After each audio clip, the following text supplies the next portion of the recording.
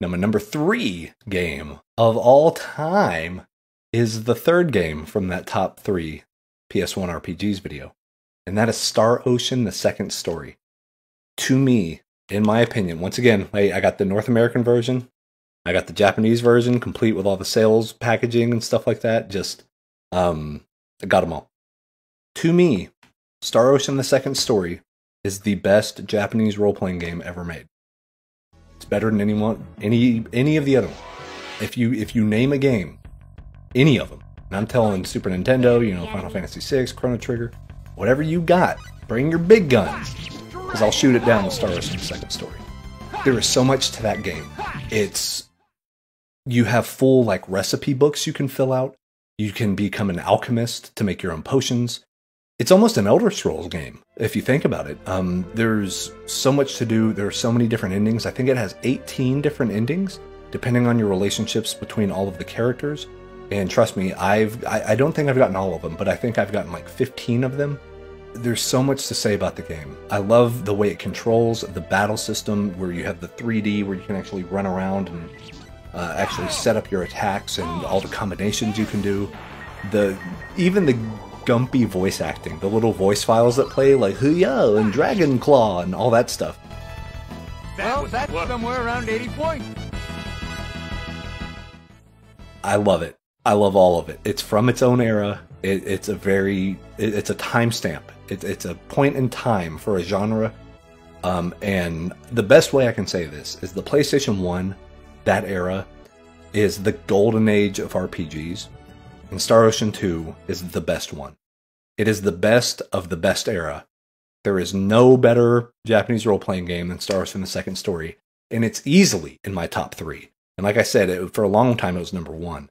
But yeah, number 3 game of all time, Star Ocean: The Second Story. Please play it. It's on PSP. It's on PlayStation 1. Do whatever you got to do, man. Just get it. Oh, just get it. So amazing. Alright, so there you go. A fun little blast to the past. 2018 seems like forever ago and also not too long ago. You notice it now. I have a little bit more gray in the beard. It's amazing what, 5 years does. But 5 years ago, in my top 25 games of all time, Star Ocean: The Second Story was my number 3, and I still think that holds up today. I said a lot of glowing stuff, as you could see, and I still agree with all of it. I think Star Ocean: The Second Story is the best Japanese role-playing game ever made, and the fact that Square Enix has kind of gone all out and did a rebirth of it. Star Ocean: The Second Story R is coming out as of right now in 3 days, and I've had the demo, which I have not played yet, but that's what we're going to be playing in this episode.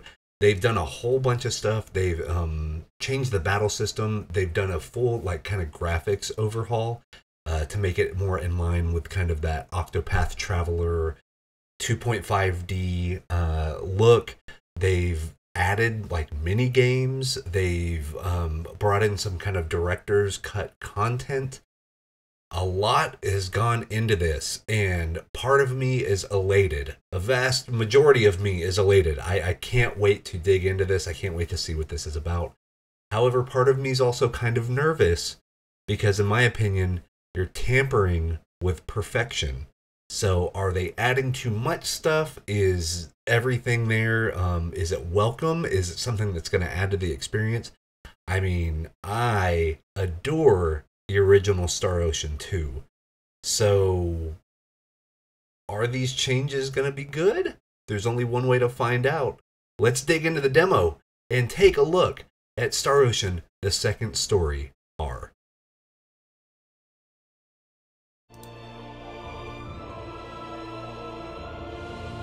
Alright, so here we are, Star Ocean: The Second Story R. It's the demo.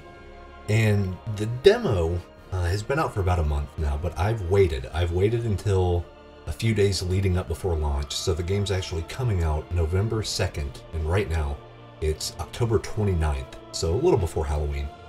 And yeah, only a few days left to go, and yeah, I wanted to wait until I was as close as possible to the release date. That way your save file transfers over to the full game.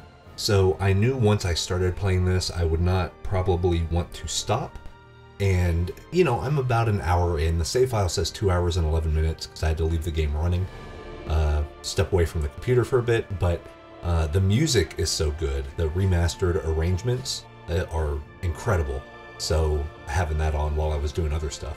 But the demo does have a time limit of 3 hours, and you can only get up to level 12 with the characters, and it goes up until Cross Cave, at the end of Cross Cave. So let's just jump in, and you can see it does have some autosave features, which is really cool. The original game does not have that. But yeah, we'll slot one right here.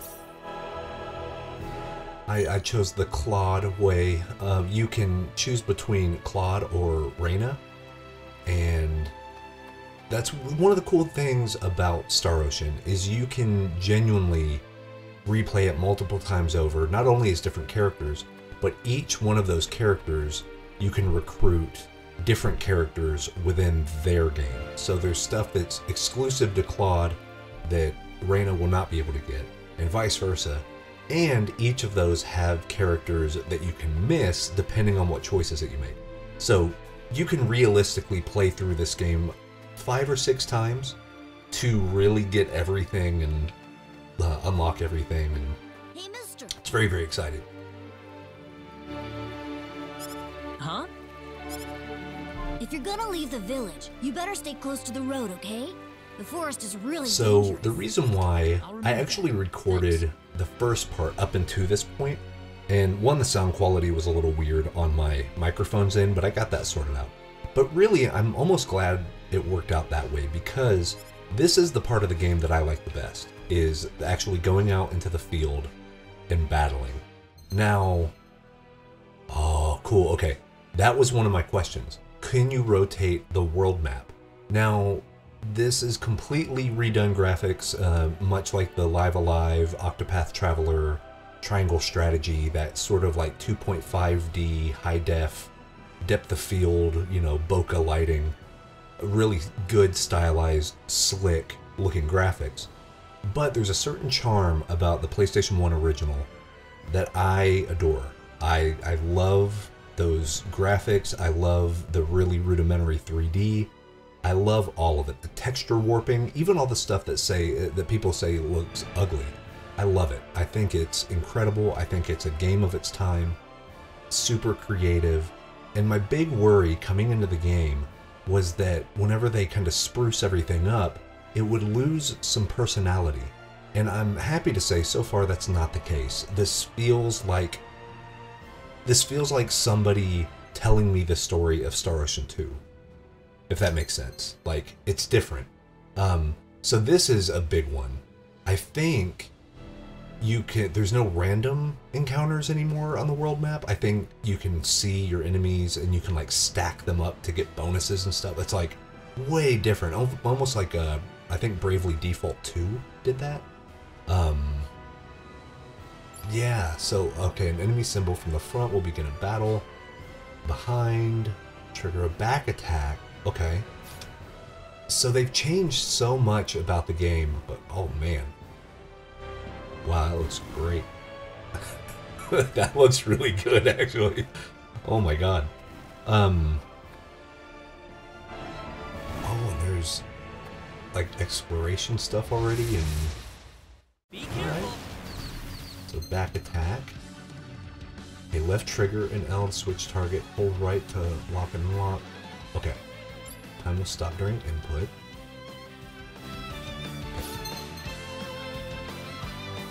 Press A.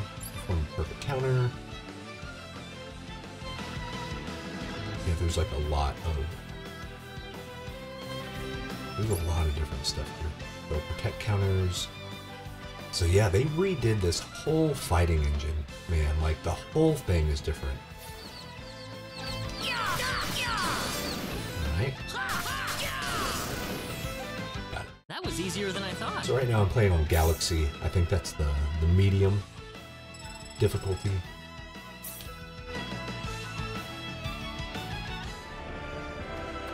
I saw a treasure chest over here, so those. Start this battle.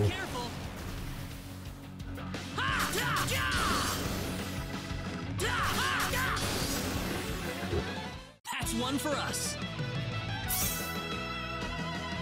So this is how I play probably 50 to 60 hours of Star Ocean games, is I just grind. I grind out like crazy. So already level 4. I think you can get up to level 12 in the demo, which is pretty good. Definitely strong enough for like Cross Cave. Some of those enemies get a little wacky near the end of the dungeon, especially.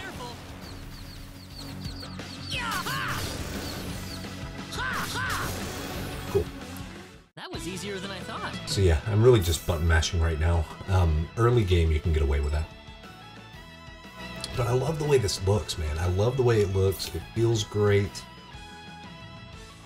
I know the game comes out in 3 days, but it's going to be a long 3-day wait after I after I play through this bit. But yeah, I'm just going to level it up, man. And the nice thing is, at the town we were at, you can stay over at the mayor's house for free, so you get free, like, recovery, free healing. It's great. I do like that it's tracking the level up and the XP on a bar. That's the type of stuff that gets me playing a game forever, is just, if I'm making progress, no matter what kind of game it is.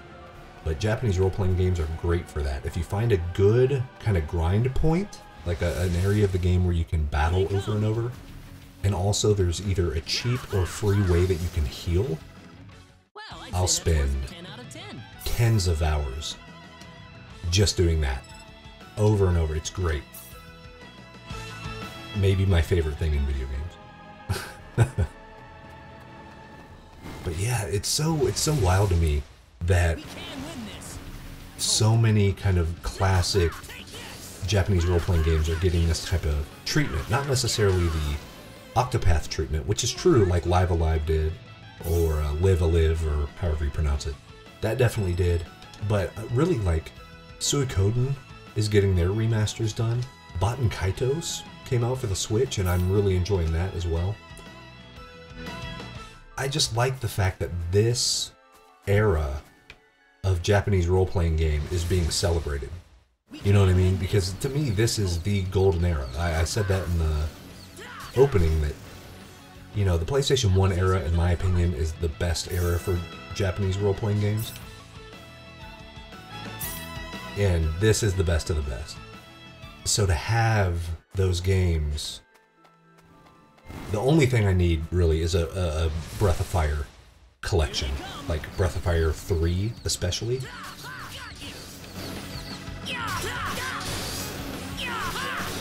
But sadly, I think with Breath of Fire 3, they actually lost the source code to it, which is sad.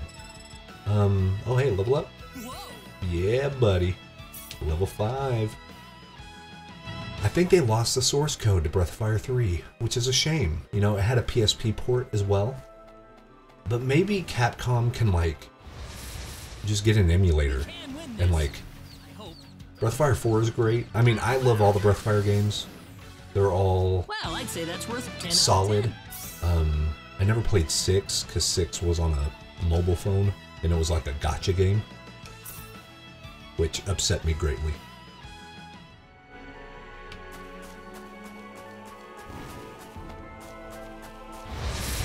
But yeah, I can literally run around and do this for hours.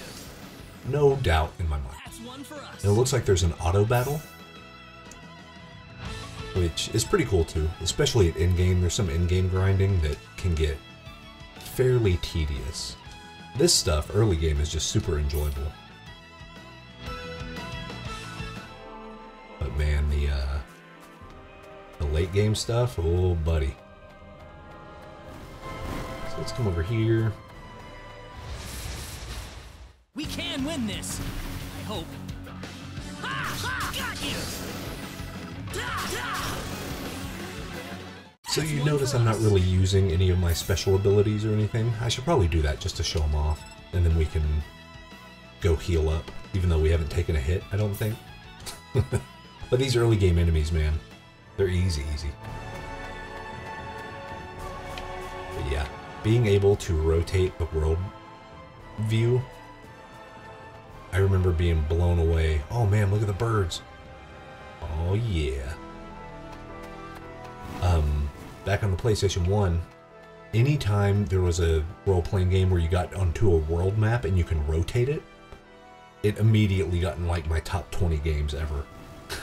You know, like any of the Final Fantasies, any of the... Oh, wait a minute, hold on. Let me back up out of this. Did you guys see this? Hold on. Oh, okay. That's like the water going and the trees and stuff. I thought you could see people walking around in the city. But no, it's just the water and stuff. But still, that's rad. And then, yeah, we can save here. What's it say? Oh man, I only have 45 more minutes. Oh man. We can come here. There's the newlywed couple's house. Here's the mayor's house. We can come here. What's up, bro?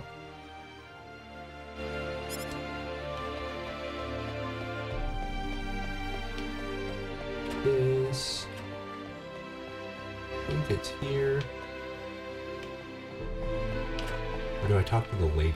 Or hold on. Hello? Yes, okay. Talk to her.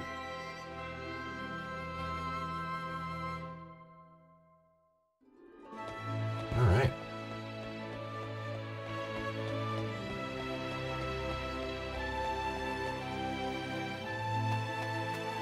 So I did notice also, down here, this is kind of a newish area, and I believe you can do fishing, which they've added. They've added a ton of stuff. I think this is essentially like a director's cut of the game. It's based off the PSP version, the second evolution. Or no, it might not be. Oh no, I need to check the script. Because they slightly changed the script in second evolution. But this is second story R, so they may have taken the original script. I don't know, man. But yeah, so far this is kind of living up to the hype. I didn't want to get too excited, and I'll tell you why.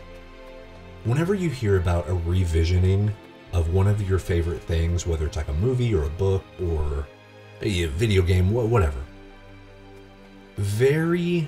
more often than not, it kind of goes sideways. Like, the original already exists, and with Star Ocean 2, it's like, okay, any changes you're making, you're playing a weird balancing act, because I think you're messing with something close to perfection, you know? So whenever I was like, oh, they're bringing back Star Ocean's second story, I was like, that's cool, that's really cool. I wanted it to be a direct port, like, kind of upscaled. I would be totally fine with that. I'd pay tons of money for it, you know what I mean? Like, great. I already have the game on multiple systems in multiple versions, but I'd buy it again. And then I saw they did all this, and I was like, is it going to be the same game that I fell in love with back in, 1998? And so far, I think so. I think this has done a nice balance of doing the, That's one for us. doing way more than like the bare minimum. Really putting in the time to understanding what made the game cool in the first place. And just emphasizing that. Like really pushing that to the forefront. Here they come. Because it can go one of two ways, right? Like with video games, it can go the way of like Final Fantasy VII Remake, which just completely blew the doors off and oh my gosh, and it makes you fall in love even more with the original. Or you have the other side of the spectrum, which is like Warcraft 3 Reforged or whatever they called it. Dreadful launch. They took away everything that made the game interesting. The game didn't feel the same. They made it to where you could never play the original game again because you have to use this new thing. Like, it was just a bad time all the way around. This is very much in the first category. This is closer to that Final Fantasy VII remake. As far as just really understanding the assignment.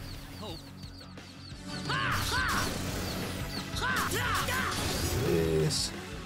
That was easier than I thought. I said I'd use special abilities, and I still have not done that. So let's do that. This time, that's our goal. That is our goal. Come on, bad guys. And I think you can stack, like, groups of bad guys together. Is that true? Hold on. Hey, bud. Come here. Come here. Come here. Come here. Come here. Come here. Yes. You saw the line. There was a line there. Take this! That's one for us. Oh, but I think the line broke beforehand. Because I want to say it does, like, it either bundles up the enemies from both fights and you fight them at once, or you do back-to-back fights. I need to see. Let's figure it out.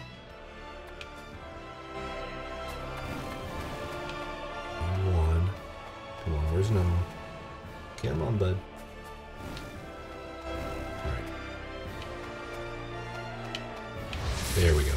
Okay, let's see what this is. Chain battle. Okay, so it stacks them. Enemy link occurs when multiple enemy symbols are connected in a straight line. Countering link symbols will result in consecutive battles. Maybe up to 5 consecutive battles. The more consecutive battles, the greater the bonus full and XP you want. That's sick. That's super cool. That's going to make in-game grinding way better. Like, way better. There's one. Does it hop right back? Yes, it does. Cool. And then 1.5 XP. Oh, dude. We're going to have ourselves a field day in this game. It's like the deluxe edition, dude. Oh, yeah, bud. Yeah, this is going to be a long 3-day wait. I was so worried, guys. Seriously, I was so worried that this wouldn't live up to, you know, because I play Star Ocean the Second Story probably once a year. I load it up, create a new save file, probably get 30 hours into it, even if I don't beat it every time. All right, let's try this. Come here. All right, no, come here, come here, come here. Yeah. Oh, I wanted 3. Okay, anyway. See ya. I was so nervous that they'd get it wrong. But they seem to be adding all the right type of stuff. Keep the veterans playing, you know what I mean? But I will say, if you're brand new to Star Ocean, if you've never played a Star Ocean before, or hell, if you've never played a Japanese role-playing game before, I do recommend this one. I really do. I think this is going to be one of those that, like, this can kickstart a sordid love affair of Japanese role-playing games if you're not careful. Yeah, I can wholeheartedly recommend. Yes, I got 3. Okay. Oh, I got jacked though. Run. Oh, wrong way, bud. Okay, 1. Be careful.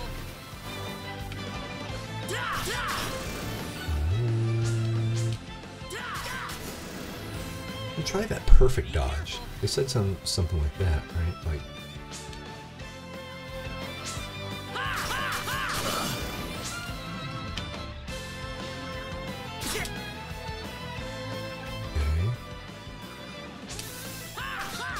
Oh, snap!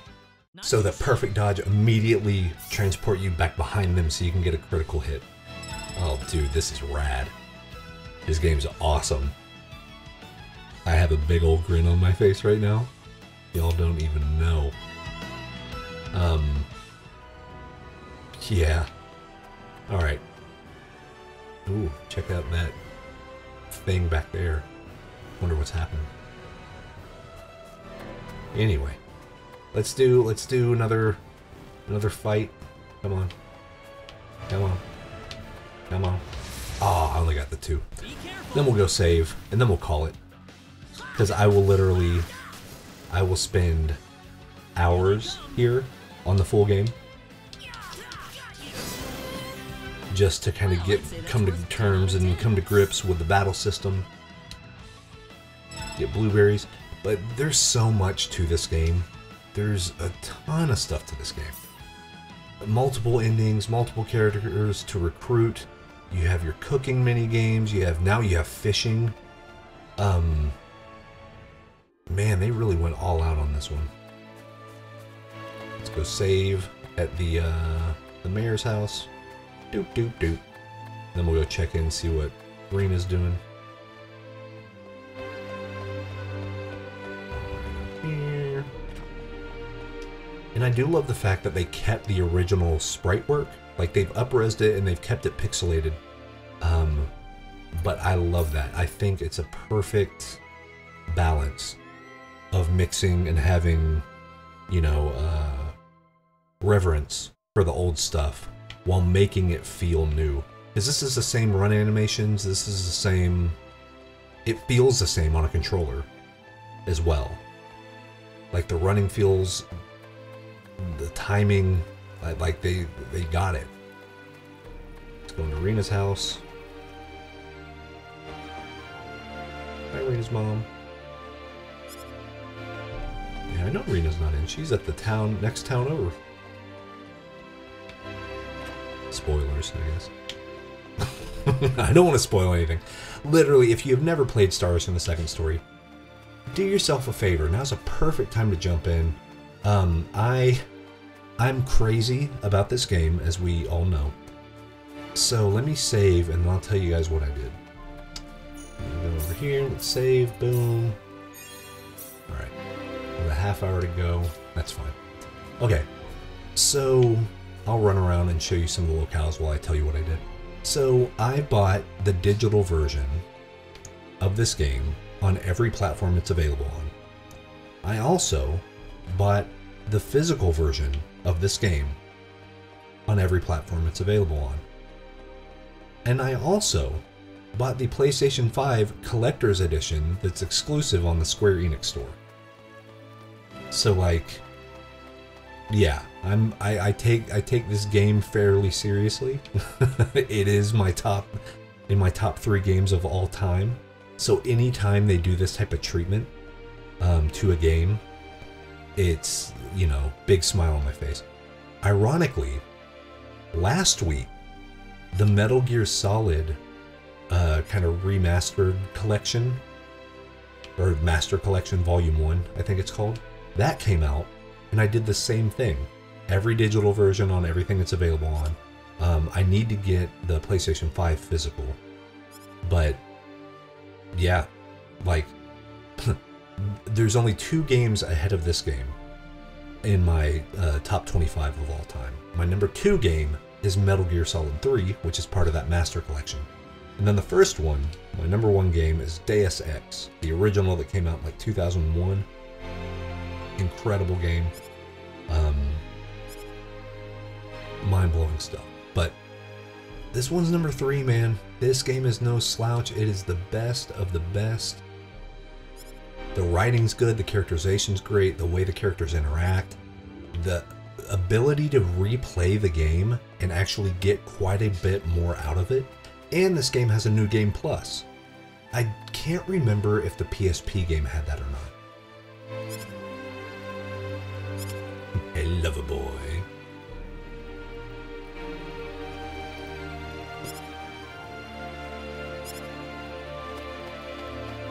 So yeah, this very much feels like a PlayStation 1 era game, but made to, you know, made to really really showcase the quality of life improvements as far as like gameplay and controller stuff and settings. And so here's a thing that threw me off before we say goodbye on this episode. Here's a thing that threw me for a loop. Okay, here's Arlia's shop where you can buy some recipes and herbs and stuff. But watch this. How's it going, kid? You need anything today? Buy, sell, Steam store. I laughed out loud when I saw Steam store on here. Like, I'm not a huge guy. I'm like, oh, my immersion. But like any sense of immersion, gone. They know about Steam. They have Steam and Star Wars from the second story. Anyway, yeah, you get a whole bunch of stuff. Let's buy one pair. Yes. That's fine. Healing, armor. Okay. So here's something else that's pretty cool. I'm going to close out. Thanks. Equip Wizard. You can set this up in your settings menu, on your kind of main menu options, to where you will automatically equip your best equipment, which is really helpful to get through a majority of the game. Later on in the game, you will want to customize some things. There are certain enemy types and certain bosses to where you actually don't want to be at peak power. But this is such a great, you know, you can either equip to, choose to not equip it to anybody or equip it to the character it's best used for. So we're going to hit yes. Better equipped right there. Let me come over here. Oh, also the nice hint system where Claude is giving us advice on where to go next. Spells, special arts, you get your phase gun, those are in your bumper buttons. Equipment, of course you have all your staples, man. Your accessories. Improve combat skills. Oh yes, battle points. So battle points, you can spend these battle points. The best one that you want to do, randomly guarantees, increases enemy speed, cuts casting time for spells. So there's not, is that the right thing? Okay, yes. Oh, here's where the other one, you're just overall as a person stats, not necessarily your combat skills, but your personality traits.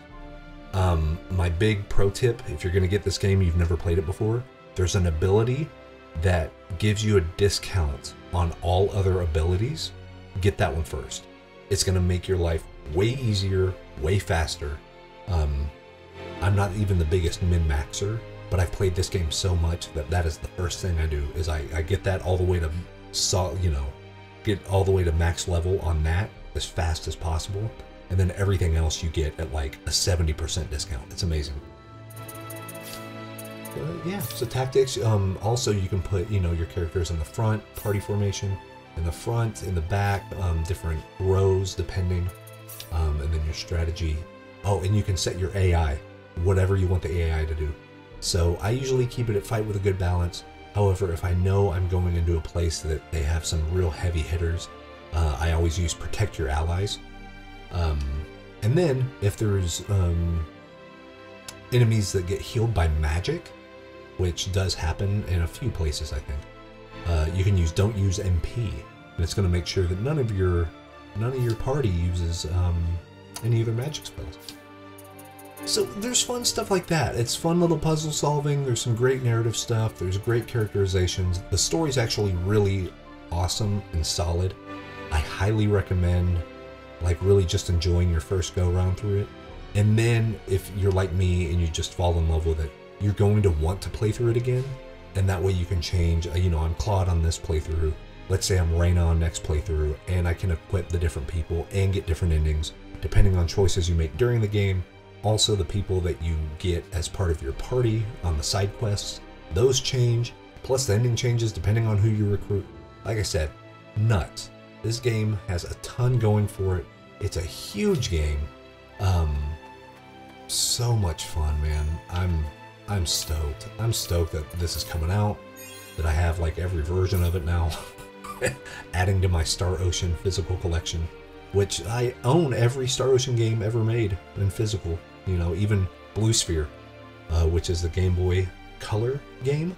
I have that. I have a fan-translated cart edition of it. Actually, I'm going to show my little collection right here. And that's just the separate games that I have. You can see the Star Ocean Famicom game. Yeah, there's First Departure and Second Evolution for the PSP, which I have, but they were in storage. Great series, amazing stuff. We'll save over that again, just to be sure, because you never know. But that is it. That is our look at Star Ocean Second Story R. Cannot wait for the next 3 days. Yeah, this game comes out on the 2nd of November. If you like JRPGs, even if you've never played one before, but you want kind of a big adventure with a lovable cast of characters, a lot of kind of political intrigue, and you even have a little bit of Star Trek, like Prime Directive stuff. You know, if Claude C. Kinney's from another planet, and he's part of the Federation, what is he allowed to do on a planet that might not know who he is? Do you know what I mean? Like, you could change the course of the future of this planet, but is that within your rights to do? So interesting moral stuff happening here as well. A lot of fun. Just, it's the best of the best. This is top tier as it gets. It looks like they're gonna knock it out of the park with this remake. I'm elated, beside myself. The fact that my kids will be able to play this, you know what I mean? Like, they're gonna play the original as well. I'm gonna make sure of it. But this is just, they're more likely to want to play this. You know what I mean? Better voice acting. Yeah, just so much good stuff going on. But that's my time. Thanks for hanging out. Thanks for waxing nostalgic with me. And yeah, we will see you on November 2nd, Claude C. Kinney. And you guys take care, have fun, and we'll see you next time on Wes vs. Backlog.